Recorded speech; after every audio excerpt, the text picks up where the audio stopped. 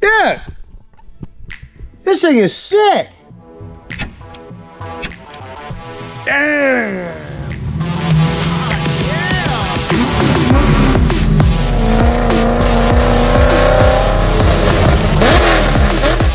Oh, is that seawater? Look at this, dude. This is the most disgusting car I've ever touched.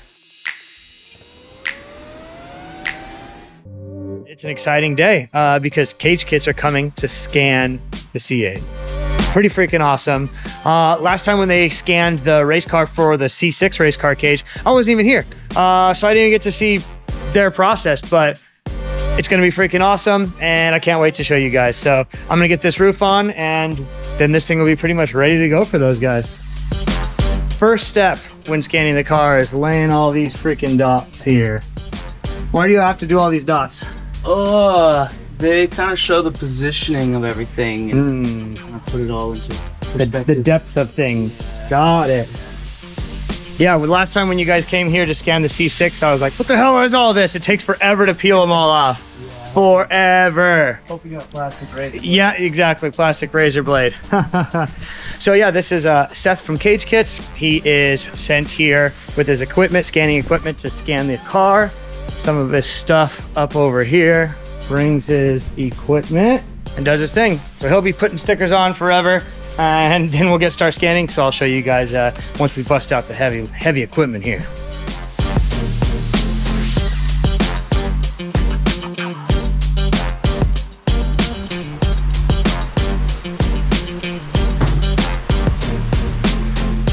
Building. Wild. Look at this. This is the freaking process, man. This is how you build race cars nowadays, and it's mind-blowing. 3D computer-made race cars. Yeah. You build it in the computer, and then you figure it out if it works. Before you figure out if it works, that's the way to go. Also had him scan nitrous bottle and this whole area up here, just so we can send it over to CAD Chris, and he can make sure that the radiator and all that interacts properly. We're able to get this, the rocker, all the jam, everything, so that we know exactly where you guys are freaking nuts. Hell yeah.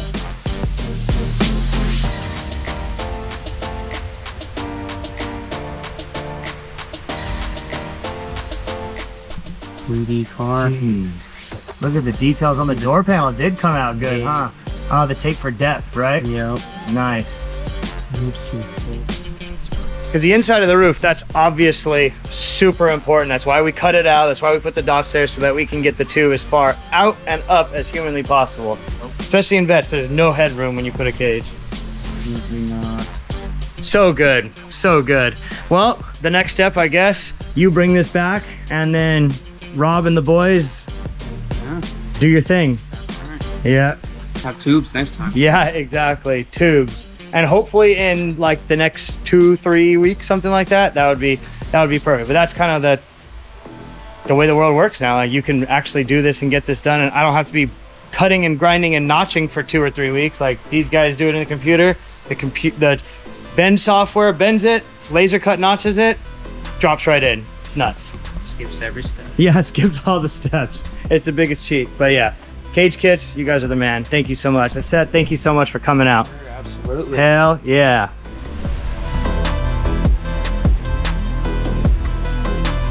Oh yeah. These freaking things.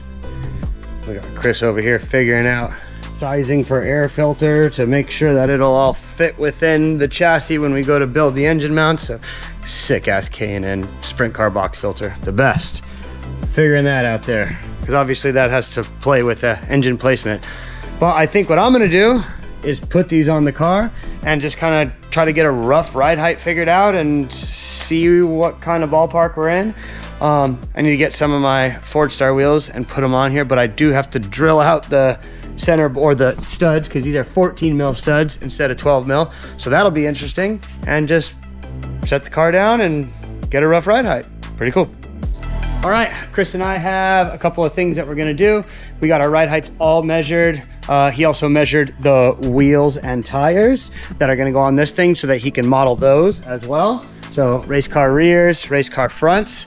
Now we're gonna get the engine to the exact position that it is gonna be in CAD and just put our eyes on everything. Because right here is a very, very close contact position. So we're gonna get some measurements probably off of the face of the block to right here and put the engine in that position and kind of see. And another thing that we're gonna try to get done is placing the handbrake. Boom, very, very cool. We have the model of this and we need to see, because I want to trim out the side of the tunnel, so we're going to come up with a game plan of where we can trim the tunnel out, how we're going to mount that, see what kind of plate we're going to manufacture. And then this too, super sick. I'm not sure how much I actually talked about this, but this is a custom made shifter for our setup, because most shifters for this transaxle, being that they're in buggies, means that this is all the way on the floor. Right, so you're sitting and it's down on the floor, but in a Corvette it's up on the tunnel. So he custom made from Sand Cars Unlimited, they custom made me this with a low handle, still keeping the leverage ratio where we want it and still being like a very short throw. So very happy about that. Thank you, Sand Cars Unlimited. Like, you guys, I'm in awe with how nice they made this, how quick they made it. Plus we made modifications and changes and they came through. So I'm excited to place that in the car as well and see how everything lays out. And I guess we start cutting. Putting a bolt here so that it can rest on the cross member like this one is.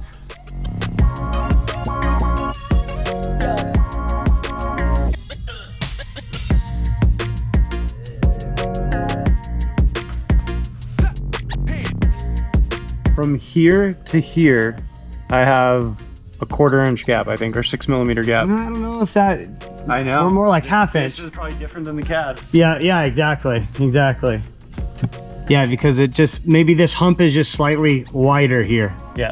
Than you have it, right? Okay, well then let's go as far forward as this will let us, and then we can remeasure and compare. Okay. Cool.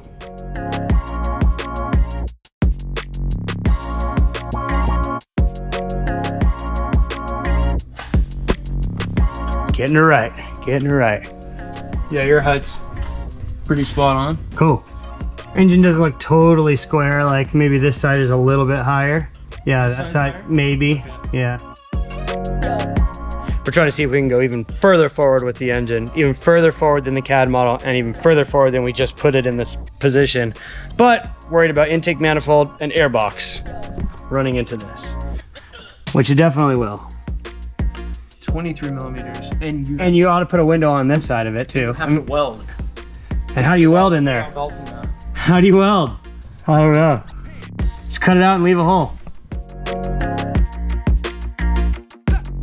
See, this is what I always just did too. I just put this on there and I simply just eyeballed it and like, all right, if that's square on the engine, like that's not a lot of room. Cause you know it's gonna go straight up. It feels light, dude. Oh, dude, on my race car, I dream of having hinges on my hood. But you know, the C6 goes the other way. Yeah. So yeah, you just can't. That's so funny. Dang, that's nice. Yeah, something else that Chris does not have in his model is the hood clearance and hood height. And he wants to help me place this fuel filler. And we want to try to get it up in the area that it needs to be. So throw on the Anderson hood and do a little measure test. Yeah, your arm, dude, your arm. I'm getting there. So I'm pretty sure it's like about here, you know, from my memory there. Okay, we can get up pretty high. Yeah, pretty good, right? Yeah. And you see what I mean with like the nitrous bottle clearance, and it's in that nice cavity. Yeah, we can set this in, and you can grab just that side. This one, just get you the rough idea. Yeah, so it's 5 degrees. It's probably something like this. 6. Yeah, right there. There we go. Yeah. Yeah, right into that freaking pocket in there. Maybe something like that. Okay, radiator and fuel stuff all figured out, placed. The fill tube is going to work. We confirmed that. We can get the steering rack out with that fill tube in, gonna leave it out so that we can figure out if we can power it and get it to turn on and actually work. Not sure about that. Got some people asking me about that.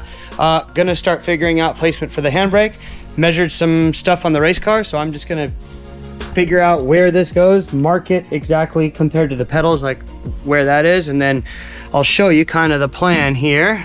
There's a brace in here that's basically like a piece of box tube that's welded all the way down, and I want to cut into this and set the handbrake in, because this handle with this on top of the tunnel is very, very tall. So I'd like to be able to sink it down a little bit, and just because the tunnel on a Vette is so freaking tall, sink that down a little bit, and I feel like it'll be at a better spot. So I'm just do a little measure sesh here and place this, and then we'll see what's up inside.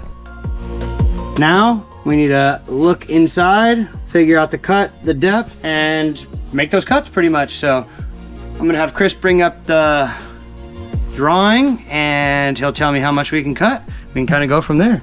But that's where the handbrake goes, right there. Okay, I have these things positioned. Basically what I did is I went and measured the race car from here to the center line of the handbrake, 39.5 or something like that. Got that all marked up where the center line right there, there's the mark. And then from the center line of the handbrake, offset back here, that's 3.5 inches. Put it to 3.5. It feels a little bit weird because I'm gonna be honest, this is a little intrusive to the elbow room, but it's not bad. Like you really, if you're shifting normal, it's no problem. If you try to hit it, yeah, you can hit it. But I think it's relatively normal shifting here. So now we just need Chris to bring up the model and take a look at what we got and make a game plan from here. But pedals being bolted in and all this, and this crazy shifter is pretty cool. So Chris is going to place the handbrake in the position that this is in, which is perfect because it just so happens that it bolts into one of these rib nuts right here. And then we'll place the shifter and everything just so we have all of that. It's good to know, right? It'll be fixed for life. That's not how we're gonna mount it.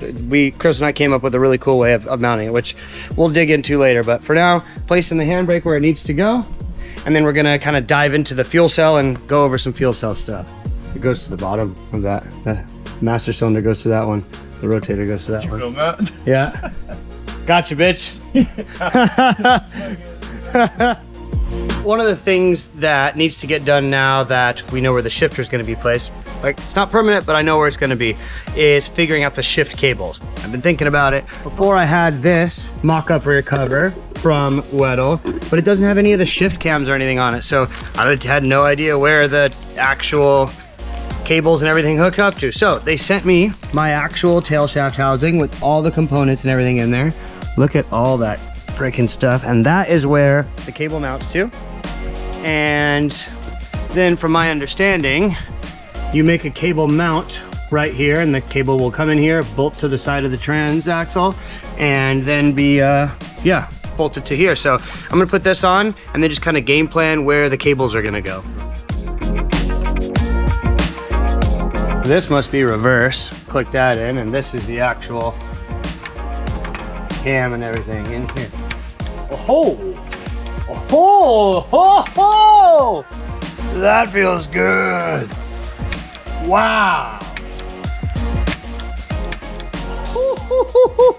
Yeah! This thing is sick! Damn!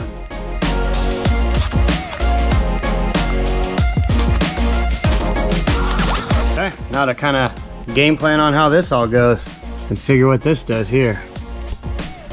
So there's the linkage to it there. Mm-hmm. So yeah, they were saying like you just make a mount for that. Like, I'm surprised that they don't have a mount for that. We went over the fuel pump design from Fuel Safe. I'm gonna show you guys something. This is, it's unbelievable. It's super cool. But basically, since we placed the handbrake and the shifter, and the goal is to take the fuel pump out the top of the tunnel. So the fuel tank sits here, the fuel pump is gonna come out of the top of the tunnel. And I'm gonna show you guys right now how we were able to see, like, all right, we're gonna have to move it just a little bit further forward so that you can get this to clear with the shifter in the perfect location. Because Fuel Safe Chris designed the outside dimensions of the cell and where it was gonna go, and Feel Safe went ahead and just gave us the proof, and we need to make a small change to the fuel pump location. But yeah, that's the goal. Fuel tank in here as far forward as possible, because the stock tanks, if you guys remember, are right here. That's a big difference. That's moving it a lot further forward. And obviously it's only gonna be like 10 gallons instead of 18 gallons. That's a big difference too. But yeah, I'm gonna show you guys what Chris and I have been working on with Feel Safe, because they killed it, man. So we blast a 5-inch hole saw right down the tunnel. See this, it comes out of there. There you go, Chris. Yes. So that's staring straight up through this tunnel. If we have the pump right there and have a hole saw blasted right through there. That way we can get the pump out of the cell. Yeah, let's take a look at the cell. All right, so we placed the shifter housing, we placed the handbrake. We made our 5-inch cut to the tunnel. That's why we're playing around with this 5-inch hole saw, trying to figure out where it goes in order to get the fuel pump out. Yep, so shifted the fuel pump forward, so those are lined up, so we can access that, and then give you guys an idea of how the fuel pump goes into the tunnel. Clearance for the fittings. How tight the clearance is on the fittings. Yep. It's crazy. And then we have a thick bottom cap to the fuel cell. So that caps the bladder off, but at the same time, both the fuel cell housing and the cap have flanges that get sandwiched with bolts all the way down the main tunnel frame rails that have OEM riv nuts in there. So that's the bolts going up are what's going to hold the fuel cell in place. And it bolts with the same bolts. All the bolts that we took the plate off, it's gonna mount in the exact same location. Yep, here's just a cleaner look at the fuel cell. Because of the height being restricted with the fittings clearing the tunnel, we had to raise the fuel pump up 1 inch with a spacer in there so that the bottom of the fuel pump wasn't punching through the bottom cap. And then fill plate up front, we'll have the fill tubes coming in right under the radiator, and then we'll weld those on. And that's where we were placing this, because this is gonna sit up here and it's gonna come out of the fuel filler, go across the top of this, and the front of the cell is basically going to be in here, right in the front of the engine bay with the radiator over the top. So the fill plate sits here and is going to get filled to this dry brake up here. Yeah, that's literally in the tunnel. The fuel cell is going to be in there.